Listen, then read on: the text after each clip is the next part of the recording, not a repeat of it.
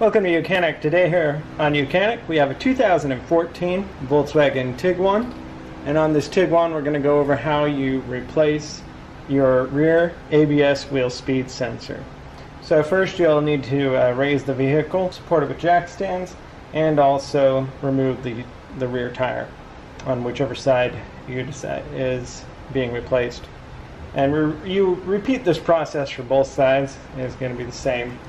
So with the tire removed, we now have access back here where the sensor is. So the rear ABS wheel speed sensor is this sensor that goes in right here.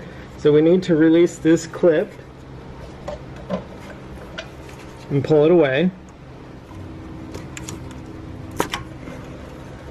And these clips, if you press it toward the sensor and you're able to put a screwdriver, you can twist it and it'll move that little tab to be able to open it.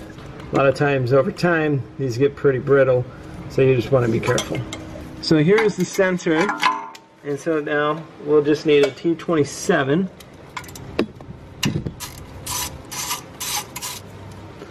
And we spin that out, and now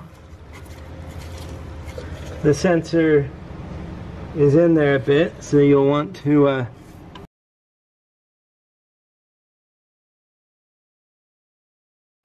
use a screwdriver to get it to rotate and to move, and then you'll be able to get your ABS wheel speed sensor to come out.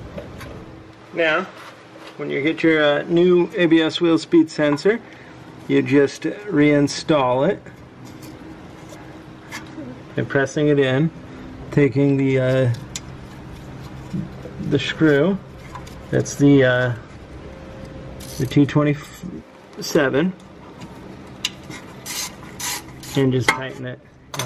Not crazy tight, we'll just snug that in there, and then we'll take our connector and reconnect it, and you just press it and you'll hear a little click noise, and that is the replacement of your ABS wheel speed sensor on the rear of your 2014 Volkswagen Tiguan.